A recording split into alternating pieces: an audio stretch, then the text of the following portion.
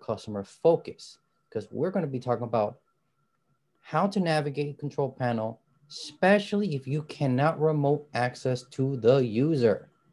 Imagine trying to help a user has internet problems on the phone. Not going to be easy if you have no clue how to communicate to the user, how to use control panel, go to internet options, and especially go to change adapters and many other things that we're going to explain forward in our lesson. So let's just jump into it. So first we need to talk about the control panel overview. This is most likely going to be the first place you're going to be using to configure your settings. Now, the control panel is a great way that centralizes most of your controls in Windows. I say most, not all. But there is one thing that it will do a great job of, and that is basically giving you a collection of something that Windows calls applets. Basically, they're apps, very small apps, and they call them applets that are designed to help you customize and change the settings in Windows. And there are some versions that have changed over the time, but there are some that are very common. And we're going to also be mentioning when sometimes your Windows will be different from everybody else's, where you may have a little bit more applets or a little bit less. And that depends on what programs or special hardware you have on your computer. This is basically what it looks in Windows 10. This is the category option, the large, and the small. I'm going to go in more detail shortly in the next slides, just to give an idea of what it looks like in the active system here. So there are a few ways that you can access control panel. Me personally, the start location is usually what I would do. So on my keyboard, I have the start button, and from there, I just type control panel. But there are other ways you can do it. You can locate a literal icon for the control panel on your step menu. You could also on Windows 8 or 8.1, if it's touchpadable, you can actually swipe the screen.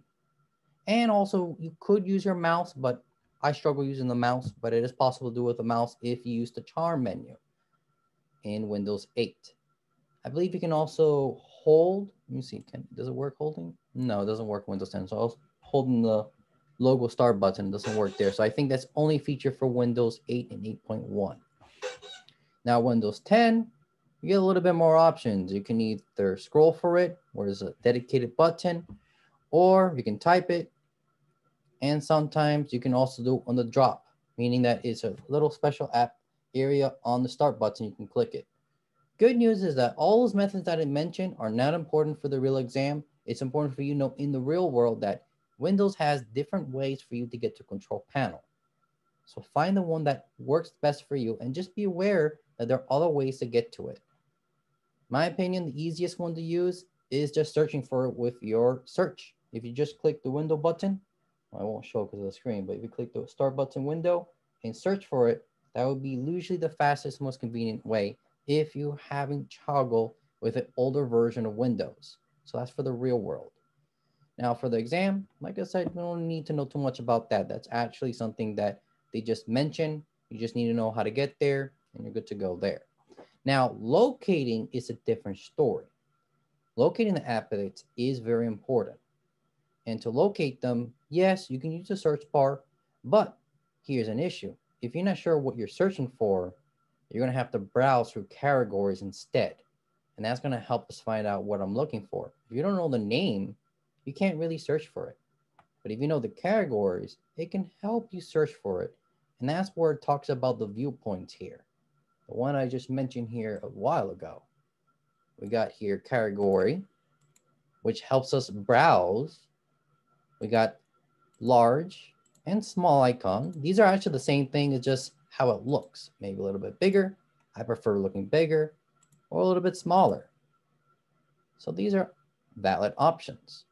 And a lot of people prefer this option here, viewing everything. I prefer it too, and I will say that this is what most professionals will rather use, but we need to be adaptable. We need to be growth mindset here and be used to also categories, especially for the exam. So let's start looking at some examples of that. So over here, like the slide was mentioning before, we got categories. Categories are trying to make things easy for new users to use Windows. If you're experienced, you're more likely to use the small or large icon. It's just, well, you know what you're looking for, so you can just select it. But if you don't, this helps tremendously. System and security, network, and internet. Look at all these options we got. So I have an idea where I can go if I'm trying to find something, if I have no idea how to look for it. Let's look at another example here. Large icons and small. Reason why I'm skipping quick to them because they're basically the same thing. It's just your preference. You want the icons to look a little bit bigger? Well, large icon. You want it to look a little bit smaller? Well, you got your option right here. This is just how it looks. Now, the reason why we're going to spend extra time on categories is because most users are going to only know how to operate the categories. If you show them this on the phone and they're just telling you, what do I click next? And they're looking and they may click the wrong one, it's going to make things a little bit more difficult for the user. The user may get stressed just looking at this. I'm not stressed looking at it, but maybe for someone who has no idea about how computers work, and you're telling them on the phone, hey, I need to go to your control panel, go to device manager. The second they go to the control panel and they click on whatever setting they have here, and you tell them, oh, you have to go by small icons or big icons, and then look for device manager or search for it. They may be overwhelmed just looking at this. And also very important mention, by default, Windows shows you this. So if you don't even mention to them the category, and you tell them, hey, go to device manager, the user is going to be here saying, I can't find it. If they're smart, they may go to hardware and sounds because they know. But most of the people that we're going to be talking to in the IT world, they're not going to know this. They know usually very little. So you got to be mindful of that. And that's why customer focus is so important. So let's get to the nitty gritty of this. We're going to talk about the categories and most likely how you're going to be explaining to users how to get there. And the first one is system insecurity. So let's jump into that one. So over here, we have options for the action center, that's our notification center, your firewalls, systems. Interesting, also has remote access here. Basically, everything you see here is very explanational. It's very upfront. Anything that's related to system and security is all here, including power options. So this is something to remember. If you need something related to system and security, most likely is going to be here in this category, including some weird ones like this one down here, Flash Player 32-bit. I will explain in the future why that's there and most likely on your computer right now.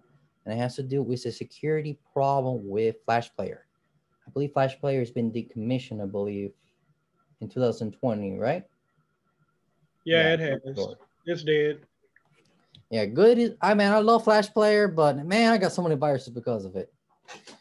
That's one tip I'll give. If we have spare time, I'll explain exactly how this vulnerability works.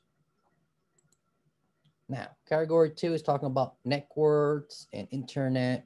See, I'll have a lot of options here. You can select network sharing, home group, internet options. I can tell this is Windows 7 because with Windows 10, they removed the home group. So I only have 2 options, and I can actually show that here. Let me go into my control panel. Oh, did I delete it? I deleted it, so I have to put my control panel back. There we go. So if I go to network, you see, home group is gone. Take a note about that because on the CompTIA and Kaplan, you may get a trick question about that when they're talking about Windows 10 and related to groups. It's a little tip there. Let's go to the next category. Hardware and sound. This one, oh, it's kind of what it says here, but there's one that I want to stress out here. So we have device, printers, power options again. Oh, look, it came up again. I wonder why. Displays, and this is interesting, Windows Mobile Center. and then HP Power Manager and HP Beat Audio. The one I want to stress out is autoplay. Who here has an idea why autoplay would be here? I can see you have your hands up, Chris. Let me know. It causes to play automatically DVDs, CDs, or thumb drives that have stuff on them. Correct. And that's a great one to put out there. So technically speaking, it is related to hardware. And then you see these other applets. These are specialized applets that come with your computer or you install a new program. So for example, you get HP Power Manager. That's telling me that the person that has this computer must have an HP that's using HP software, and HP itself has an applet, a custom designed applet for Windows to use. And when I say custom, since I know some programming, just put a shortcut, but you don't need to know that. These are basically just shortcuts to their programs. And that's what all these things are on your control panel. They're just shortcuts to these little programs that you run to help configure your computer, help with the settings. That's what control panel is. It's just an over-glorified file system with shortcuts. But it's nice that you have this interface, this GUI, because the original way to do it will be the control line. So it makes the job easier. It looks nice. Let's now go to category 4, programs. This one you got to be a little bit careful about. And the reason why, because on the exam, unfortunately, I can tell this is a Windows 7. Why? They changed the name to programs. Instead of being programs and features. Oh, actually, no, they changed it back, didn't they? Let's see, did they change it back? Default programs. Oh no, they changed it back, never mind. So before they had an update with Windows where they changed it, but I think they've changed it back. All right, never mind, scratch that. So over here, they're talking about programs and features and default programs and desktop gadgets. Now that one is important to mention. So as we mentioned before, gadgets are not a real thing that Windows uses anymore on their later systems. This guy probably installed or had a package that he wanted to use the gadgets in Windows. Upcoming Windows, you're not going to really have that option unless you intentionally installed it from Microsoft. So that's one thing important to mention. So if you see this, it could be two signs. One, it is Vista, or two, it could be an older version of Windows 7. That's just for experience-based kind of scenarios. I doubt you're going to get any real questions related to that on the test, so don't stress that out. Just something I noticed here. Now, 5 is something that is very important. User account, parent controls, Windows card space, and credential manager. This is important because on the test, and that's including the Kaplan and the CompTIA, there are so many questions that ask you, hey, where will you go to change the user's name? Where will you go to change the password? Or where will you go to see how things are managed if you're using a more professional Windows edition, like professional or above, or asks you, hey, I need to change the group policy of something, or I need to audit something. Most of those questions will be answered in this category alone. User accounts, you use this to, well, make changes to user account.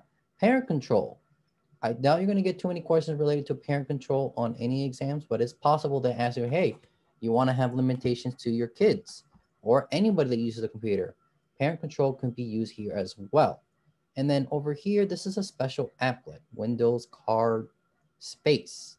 This is basically a way that you can use to, well, log any special programs you have. Let's see, manage information card that is used to log on to online services. So basically, this is a place where you can store your certificates. That's more advanced, that is needed for the CompTIA A+.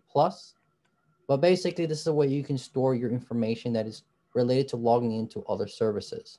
And then over here, this is something that's important for you guys to know when you do virtual machines and you want to play with more advanced features.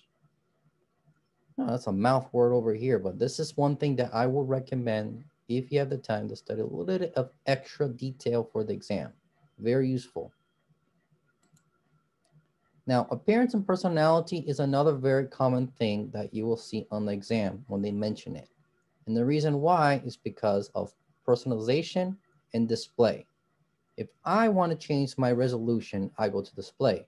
If I want to change how it looks, like for example, I want my windows to look a little bit darker, or I want to change the background, or heck, even change the sound, that's where you go to personalization.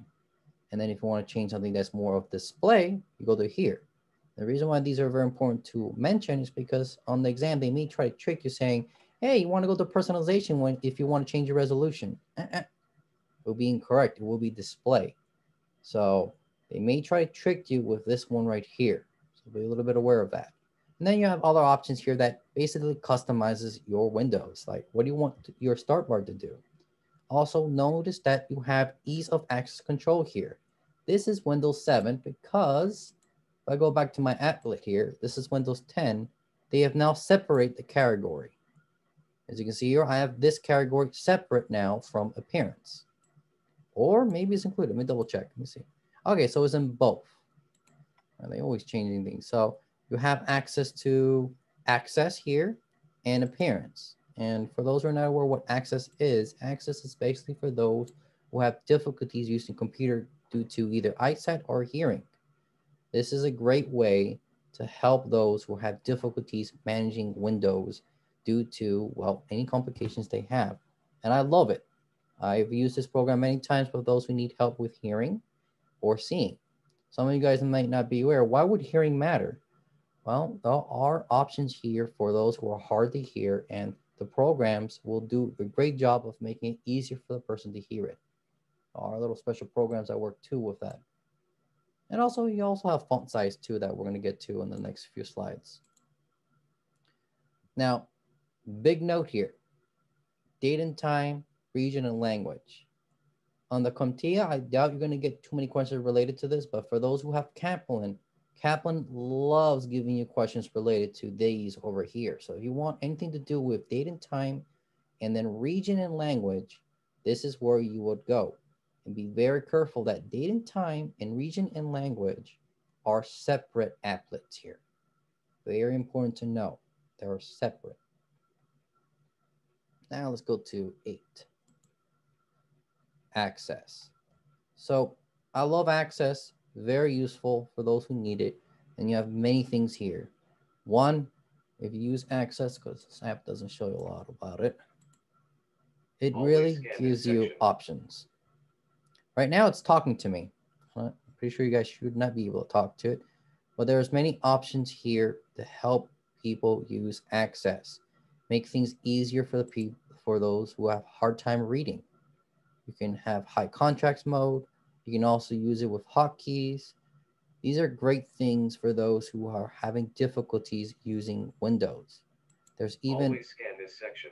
Sorry about that. There's even options here to help users hear and also see. Seeing is the most common one, but there are options here. Let me see. Where can I find the hearing one? Here it is. It's usually here. Here you can put some options here. Turn on visual notification for sound sentry. So here you can use options to help with those who have difficult seeing and using your hearing instead. And you can also kind of change the theme of the sounds to make it easier for those who are hard of hearing or they need a special way of hearing things.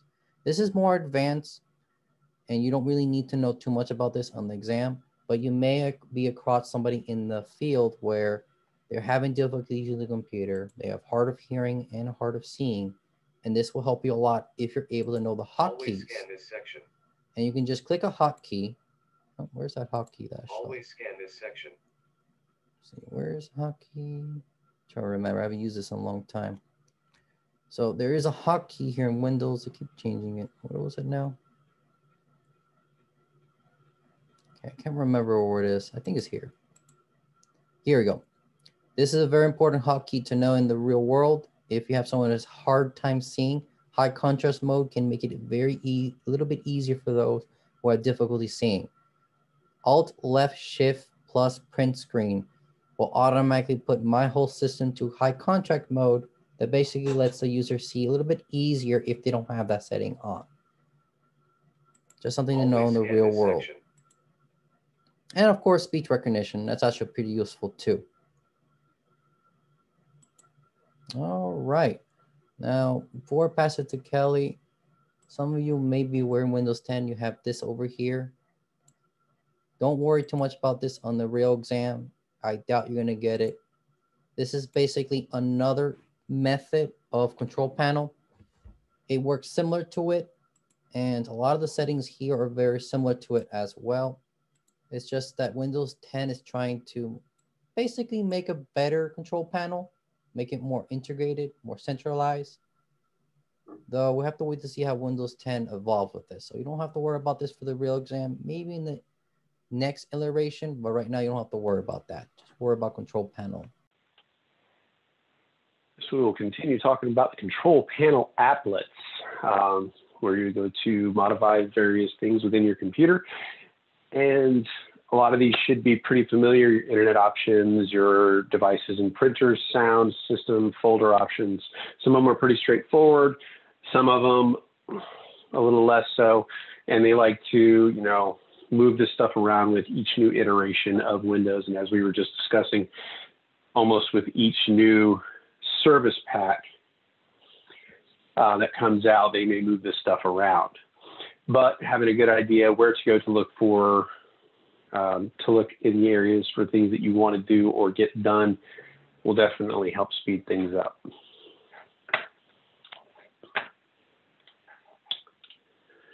All right, first one, internet options.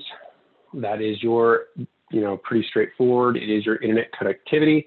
It will also, in there, you will find your security, privacy, general settings, like if you're going to be operating off of Wi-Fi or, you know, cable, Ethernet, something along those lines. This is where you would go in and set up those functions so that you'll be able to get online. Like if your cable internet, your Ethernet cable fails, will it go automatically to a Wi-Fi setting, or is it just going to fail at that point? If you do not have a backup, also selecting which Wi-Fi you're going to operate from.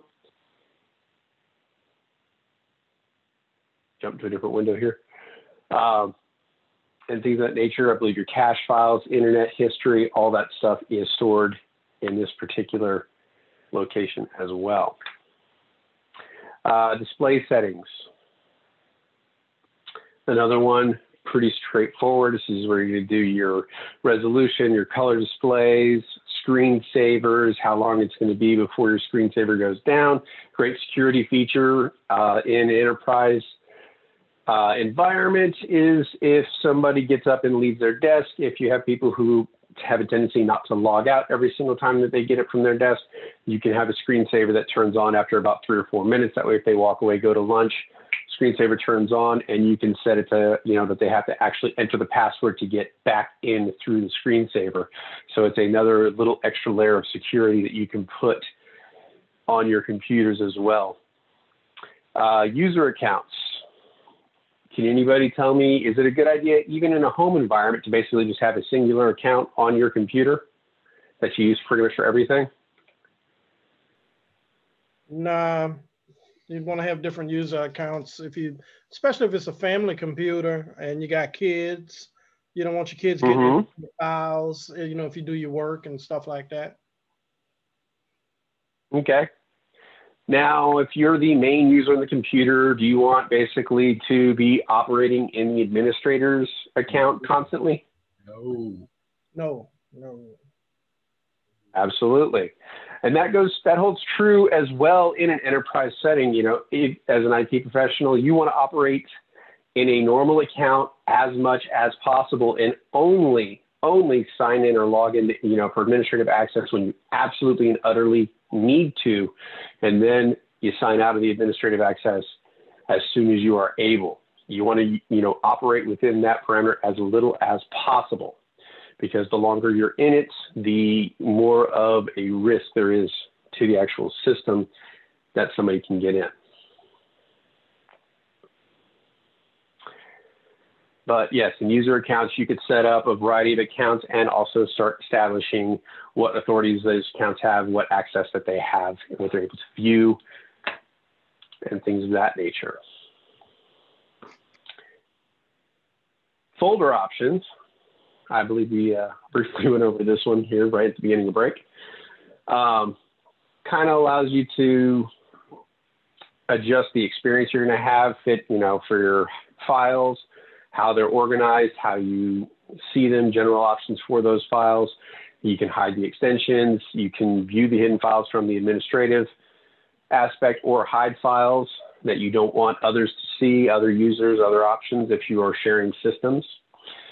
System is the basic catch-all for your CPU specs, your RAM, your version of Windows you're running, your ability to allow other, if you want to access your files from a remote place, or if you want to grant somebody access to your files, you can allow remote access, computer name, and then your device manager and stuff is also under there, as well as your virtual memory and everything, service pack, versions, all that stuff is stored under file or your system applet. Is there any questions with regards to system?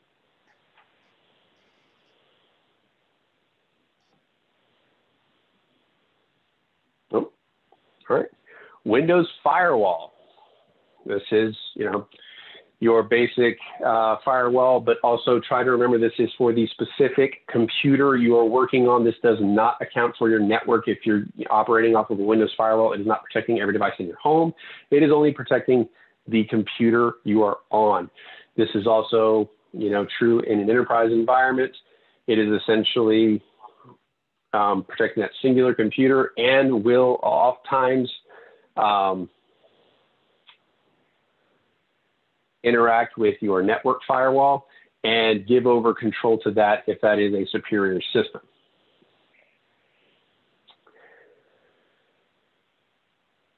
Any questions on Windows Firewall? I believe it's called Windows Defender Firewall now in Windows 10.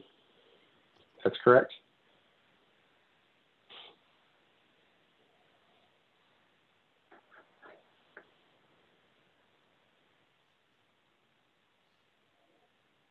All right.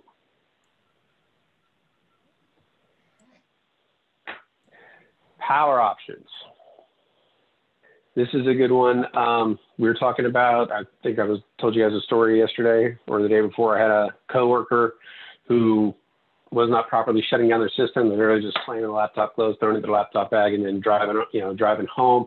Laptop still on during that process, essentially cooking inside that laptop bag, which is very well insulated, so it kept the heat in there nice and good. And ended up burning through 3 computers in under a year, until finally someone in the IT department came in and adjusted the power settings on the computer. And you can set it up to, based on different scenarios, whether, when you just close it, does it go into a sleep mode or does it go into hibernate mode? How long does the computer stay on before it auto shuts down? All these things can be done within the power options. Can anybody tell me what the difference is between hibernate and sleep suspend? Hibernate saves more power in a sense than sleep. And hibernate, I believe the data stays in the RAM. No, I don't think the data stays in the RAM for hibernate. I think hibernate is just a state to shut down a bunch of not a lot highly used services or whatever, so that when you're ready to resume, it does it automatically. Oh, okay. Sleep is like to a point where you're right against the wall to shutting down. I don't know how to explain it real well, but sleep is a lot more kind of like sleep. It's still powered on. It comes down to a lower state. It will shut down or shut down most operations, but it is still active. The computer is still actually on in the sleep state. Hibernate, it is actually taking a snapshot of everything that's going on right now, like all the files, everything that's open, everything, taking a snapshot of it, saving that to your hard drive. So the downfall of hibernate is it actually is saving the stuff to the hard drive, so you actually need enough hard drive space to accommodate for this. So a lot of times they will not have this function turned on automatically because of the hard drive requirement, and it will essentially shut down after that point completely. And then when you turn the computer back on, it will reboot and reload everything you were working on. That make sense? So which one, Kelly, would be a good option for me if I'm doing what you just said, kind of going from a dining room to my apartment, studying and stuff. And I don't turn my laptop off. I just shut the lid and throw it in my bag. So Well, which, is this in the same building? Or are you getting in? Are you getting, you know, in a car, or you're you know, there's a transit involved where you're literally going to be, the computer's going to be closing in that bag for a long period of time, like 30, 40 minutes. Or No, I'm walking like 2 downstairs, blocks. 2 blocks?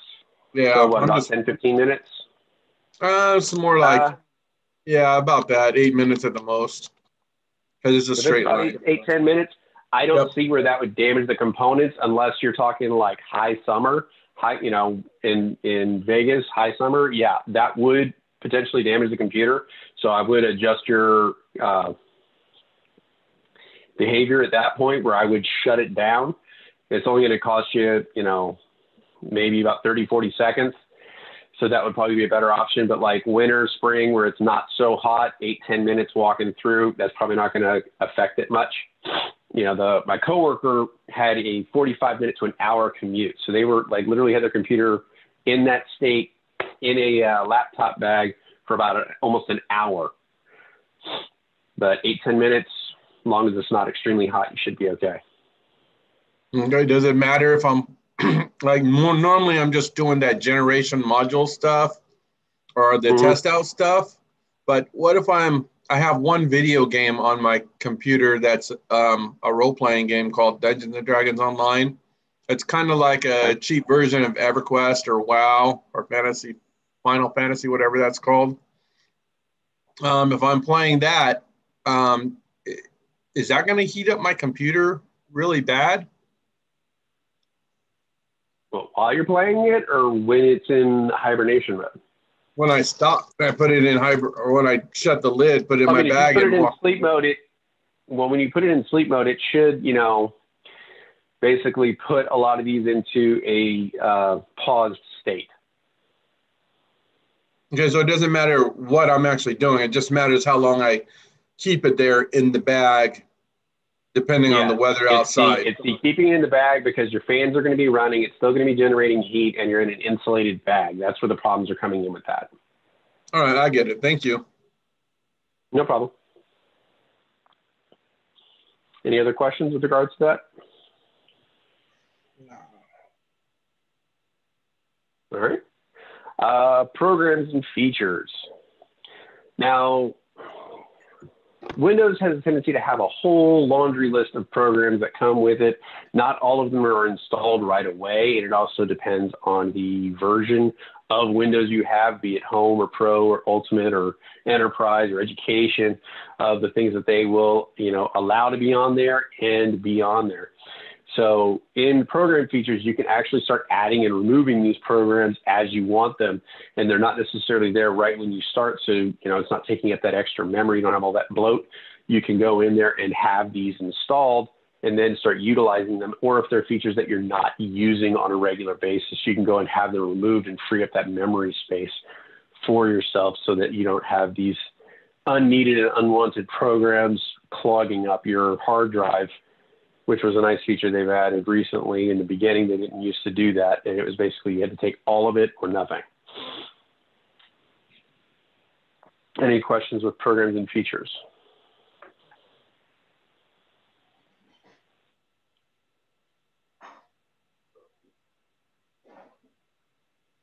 All right.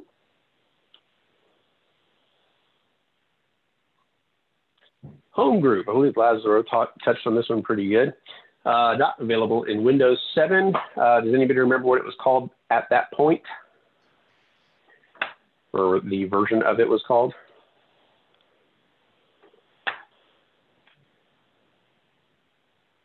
If I'm not mistaken, I believe it was called a work group. Is that correct? Arvin or Laz? So it is work group. So on. Okay, so on Windows 7, they called it, huh? Well, I remember Workgroup, but I think I remember Workgroup from Windows NT. So it might have been Windows 7 too. Yeah, Windows had workgroup for a while. And does anybody remember how many computers you could have in a workgroup?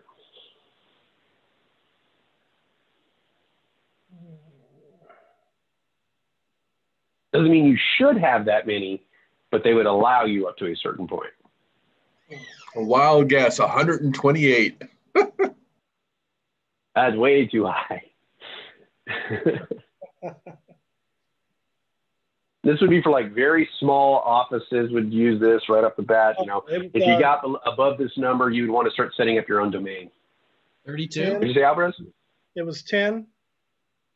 Nope, a little higher than that. Double it. 20. 24? 25, I believe, is the exact number. 25. Okay. 10 is what you would reasonably not want to go above, because other than, you know, if you start getting above that, you have too much crosstalk and chatter going on the lines, and it becomes the system starts getting bogged down really easily. So 10 would be about what you, in real life, you wouldn't necessarily want to go above, but for the purposes of the exam, 25 is your absolute ceiling.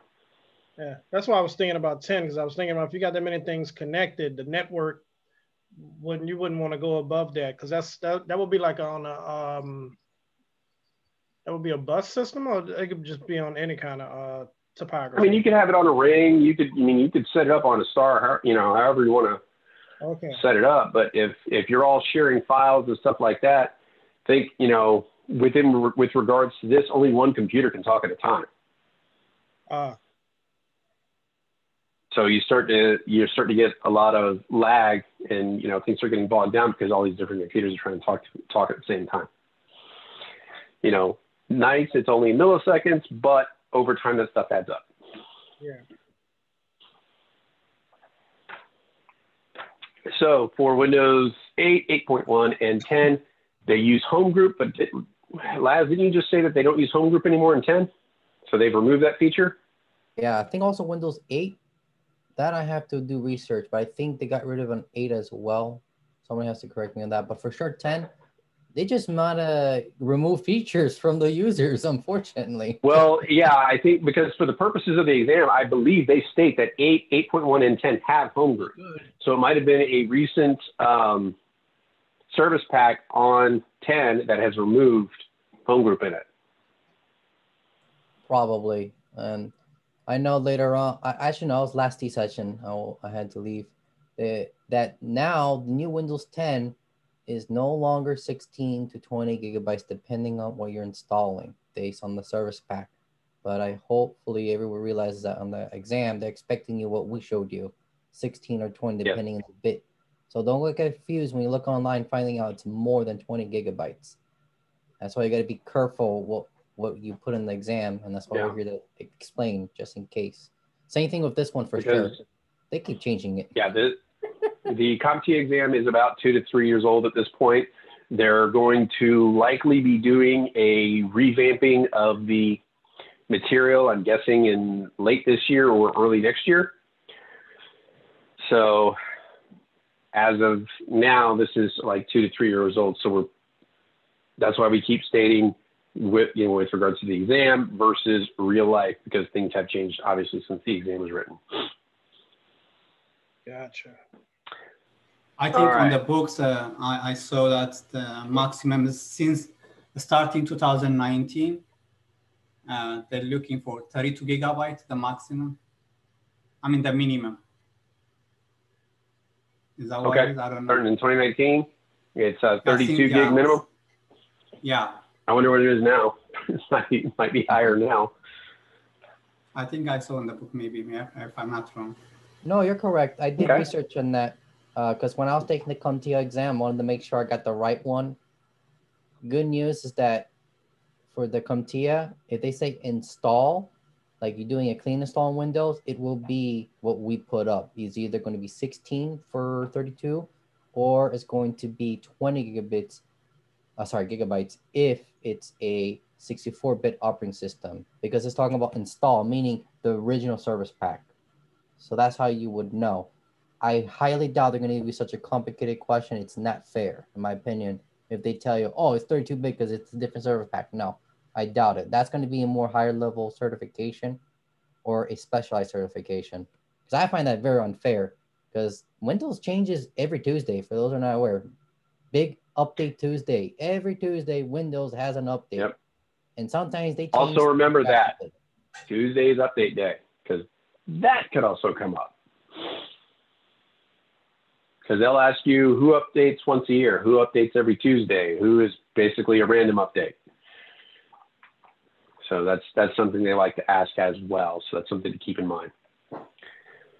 Great all right, and basically, home group kind of allows everybody to share files, folders, all that fun stuff with each other, and kind of operate as a internal network. Instead of having a domain or a overseeing server, you're essentially operating off of each other's computers, and you're granting access to each other through that. Okay, devices and printers. It's pretty much what it is. It's everything that is connected to your computer, be it a mouse, a keyboard, a printer, game controller, whatever you can think of, hard drives, anything you want to hook up to it, you would go through devices and printers to get that established. Sometimes you are not, the computer doesn't recognize what it is. So you can go in there and search for hardware changes, and it'll bring up a new device, and then you can actually go and bring in the drivers you need to actually run those devices. And all of that would be taken care of in the devices and printers applet. Any questions with regards to that? Oh, okay. Sound. Pretty much what it says it is. That's where you would, set your volume for your speakers, microphones, input. You may not necessarily want to use your internal speakers, so you may be you may have line outs to, better speaker systems, especially if you're into gaming, you want 3D sound and stuff like that. You might have subwoofers, all that stuff you would manage through sound. Any questions on that? So sound is both input and output.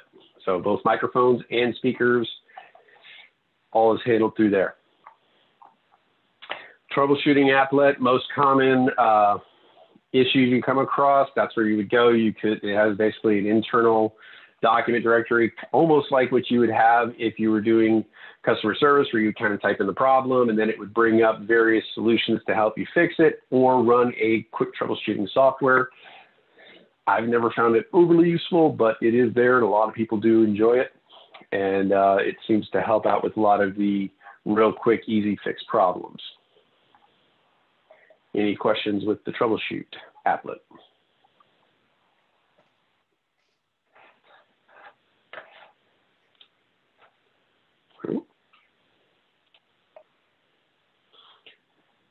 All right, Network and Sharing Center.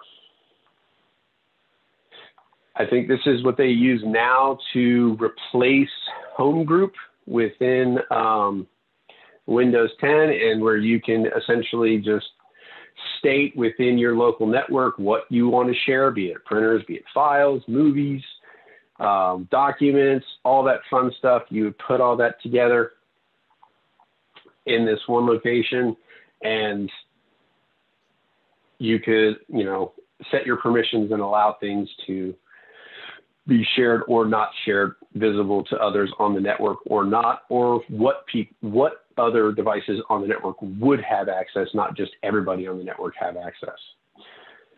Device manager is kind of related to the devices and printers, where if you wanted to adjust the settings on your printers, game controllers, stuff like that, you could come in here and make the adjustments like other driver updates, whether or not the devices you have are actually showing accurately, like the accurate version of that device, and it's not just an older or a generic version of that driver. You could go in and do this. Also, you can allow set the permissions for these devices, what they are and are not allowed to do, like auto run, or autoplay. Do you want every time you plug in a USB drive into your computer that it auto runs that USB drive and whatever files are, set on it? That's absolutely something you do not want to have on an enterprise computer, and likely not on a home computer either. So any questions with regards to Device Manager?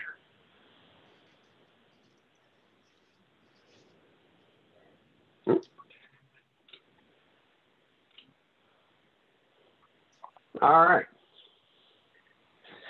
These are basically your quick commands for the Microsoft Management Control NMCs.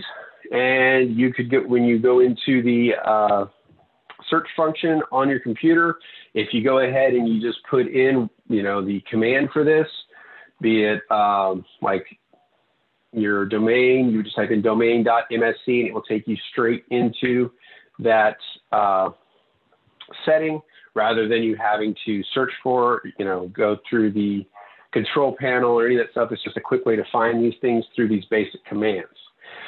So some of the more common ones: performance monitor, remote desktop, service manager, terminal service manager, event viewer, and a lot of these things like that. So this is just a quick way to get to these devices rather than going through your control panels. Any questions with that? You do not have to memorize all of these, but have a general understanding of it. So you come off. That's what I saw lads coming off. Gotcha. Yeah. It's basically just have an understanding that this would be a way you could get to this stuff, but no, you do not have to memorize all of these. Absolutely not. What were you about to say, Laz? Well, no, I wasn't talking. Oh, sorry. I saw you come off mute, so I thought you wanted to add something. Oh, don't worry about that. It happens sometimes on this computer when I'm, it's just my computer. Sometimes when I'm clicking somewhere, because I have multiple windows, it's a glitch where it thinks I'm clicking on it and I'm not clicking on it. Oh, gotcha. All right. UAC. The user account control. This is kind of where you can, go ahead. Who's talking? Oh, no, I was just talking to myself. I said, I remember that was very aggravating. The user account control. That was the one that kept asking you, are you sure you want to do this? Are you sure you want to do this? Yes, and from a systems administrator point of view, this is a wonderful tool. From a general user point of view, this is a very aggravating tool, because sometimes you want to upload something for your job, or something that you think will make your job easier, and a lot of that stuff like that. But basically, this is where you go to set it up, saying, no, I do not want other users uploading software that has not been pre-approved. So, in order to protect the system. So, it is more of a security feature. Yes, you can go back to restore. Do what? I say, I got you. Yeah. And I understand from especially like if it's on your home computer, every single time, asking you, do you want it to, do you sure you want to upload this? You sure you want to download this? You sure you want to do this? Now, with regards to you, if it's your computer, absolutely you want to do it because that's why you clicked on it. But right. If your kids or whatever are working on your computer, no, you absolutely don't want them downloading every single thing that they see on the internet. So, the user access control or account control is very, very wonderful for those particular things. There's also one extra thing too. Let's say it is your personal computer. I have it at the max setting because I'm scared that a malware will try to pretend that I am the user and manipulate your computer. It's a very common tactic. And that's why a lot of other operating systems, if you're very familiar with Windows, you probably hate it because when Vista came out, I had that feature. It was an old feature that should have been from the start, like Apple or Linux. They have that. It is way too easy to just hit yes when you see a question pop up. Yeah, It's basically Windows being behind and now telling the user, hey, you have to start doing this now because we forgot to put a security feature that basically lets any other hacker hack your computer by pretending to be you. So that's a very important thing to know for the exam. You may get a question saying, why would I want to have it?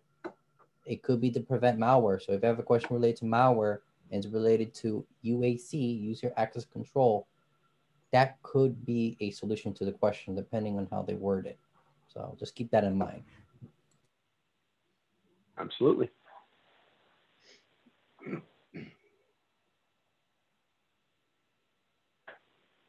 And we just went over this real quickly, setting up restricted access to non-administrative users through user access control to prevent uploading stuff, as well as allowing unintended malware into the system.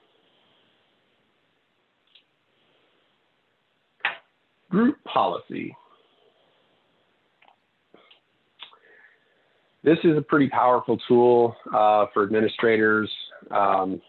Basically allows you to restrict what can be accessed, uploaded, used, pretty much a huge amount of features for any computer underneath the administrative control. And you can use it for all the users on a singular computer or essentially all the computers on an entire network. And you can set up different group policies, say for your HR department than you would for your operations department, than you would for your sales department, than you would for your accounting department.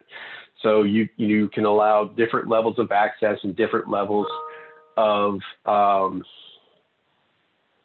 abilities within each of these groups. And it makes it a lot easier for you when you have somebody new coming into the team. You basically just apply whichever group policy needs to be applied to that system, and it helps set up all those features for you. And then the code that you would, or the where you would need to go, the gpedit.msc, that would be where you would go to actually edit these things on your own personal computer. I definitely, if you have a Windows system, recommend going in, looking at it, and just kind of looking at the features that you can adjust and change and manipulate through the group policy control.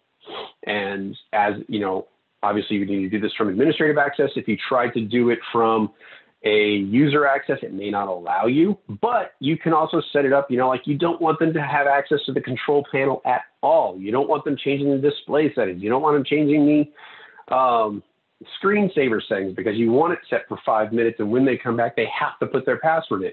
If they get annoyed with that, you don't want them turning that feature off. In our the company I used to work for, it was so extreme, it wouldn't even let you run your own virus scan or defrag.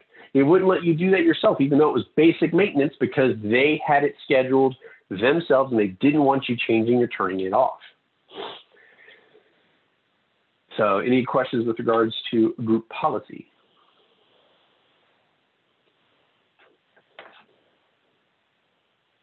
But again, I absolutely recommend going in, messing around with it a little bit. Obviously, be careful before you change anything, but definitely look through and see what kinds of things with regards to security, control panel, all that kind of stuff that you can actually restrict access to or grant access to based on the users. You can do it for, say, some of the users on your computer, and then others, they get full access. So you can allow yourself full access, but when your kids get on there, no, they can't turn off parental controls. They can't, change any of the other stuff that you have on there. It's just only certain users can do certain things.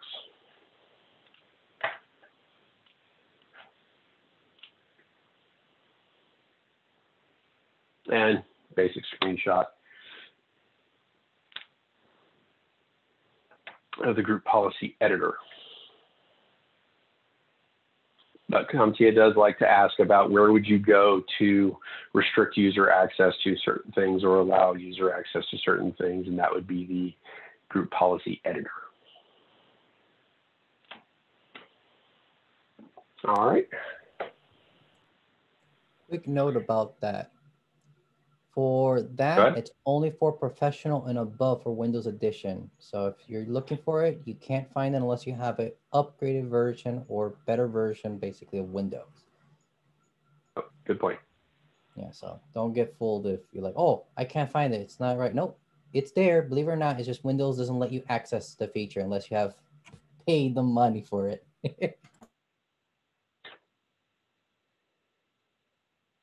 The only ones we didn't go over real quick were the credential manager, where you would go to store all your credentials for, say like, Microsoft Edge, passwords, and single sign-on, stuff like that. You could do that in your credential manager. BitLocker for encrypting your entire hard drive, so full disk encryption. All that would be managed as far as like password, all that stuff would be managed within the BitLocker. And then Sync Center is with regards to syncing mobile devices to your computer, like phones, tablets, and things of that nature.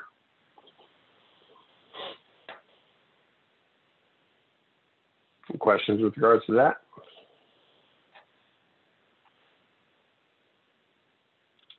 All right. Hopefully, after this T session, you'll be able to describe how you can use the control panel to customize the operating systems for a client, and describe the key steps and considerations when configuring a Windows for a client, and identify common pitfalls that can occur when configuring Windows and how to solve them. Any questions with regards to this T session?